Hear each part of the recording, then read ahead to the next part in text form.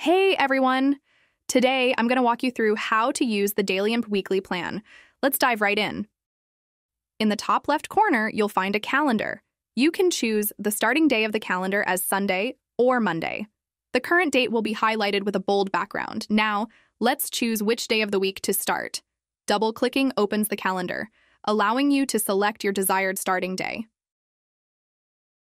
Now, let's fill in the daily habits section for the week. There you go.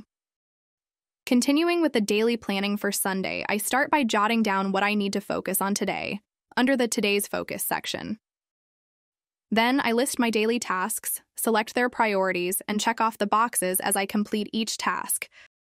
The completed, pending, and total task counts, along with the daily completion percentage and progress bar, will automatically update. Checking out the weekly task progress, you'll see a column chart generated for Sunday. This column chart is based on your daily task completion percentage. I also mark my habits for Sunday, and as you can see, the habit completion percentage and progress bar automatically update. Now I quickly repeat the same process for the remaining days of the week.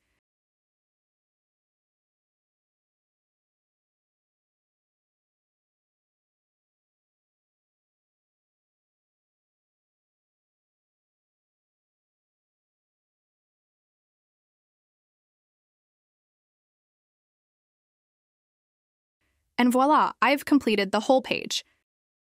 Now on to my favorite part, the clear button. When you hit this button, the entire page resets, ready for a new week. How awesome is that? You can choose the start day for a new week using the Choose Week Start option and use this tool over and over again. We've reached the end of today's video.